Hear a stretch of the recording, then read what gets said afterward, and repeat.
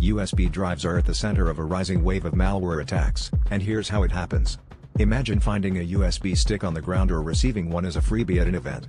It seems harmless, right? That's precisely what attackers are counting on. These inconspicuous devices can be preloaded with malicious software, ready to infiltrate any computer they are plugged into. It's a cunning trap that exploits human curiosity and a lack of awareness about cybersecurity threats.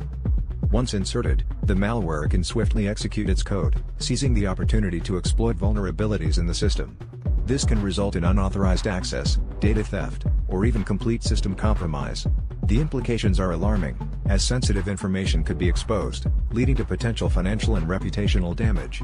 It's a stark reminder of how easily a simple action, like connecting a USB drive, can open the door to significant security breaches. This method of attack isn't new, but it's evolving and becoming more sophisticated. Attackers often employ social engineering tactics, crafting scenarios that make the recipient believe the USB is legitimate and safe to use. Whether left in a public place or handed out in a more personalized manner, these devices are a Trojan horse, waiting to unleash chaos on unsuspecting users. Awareness and vigilance are crucial in recognizing and avoiding these deceptive traps. To protect against such threats, implementing robust security measures is essential.